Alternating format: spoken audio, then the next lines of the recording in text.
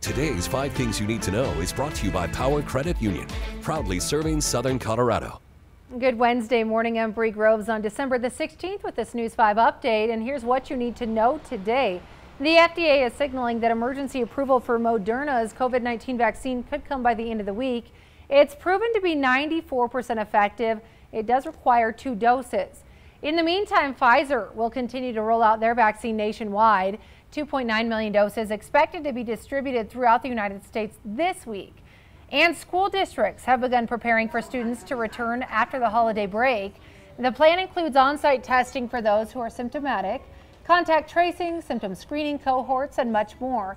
And the on-site rapid testing at those schools will allow symptomatic students to know results immediately so staff can determine any necessary quarantine.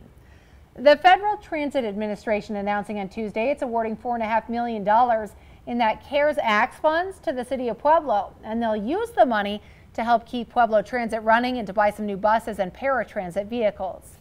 A traffic alert for you drivers on Platte Avenue on the east side of Colorado Springs. Crews did start some demolition work on the bridges that cross Sand Creek in that area.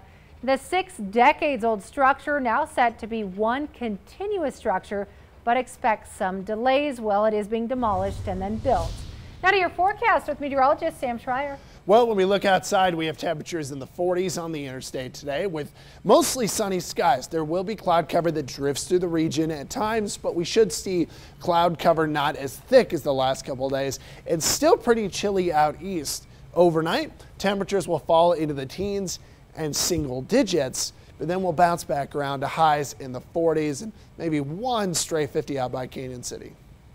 Thank you for listening to today's 5 Things You Need to Know, sponsored by Power Credit Union.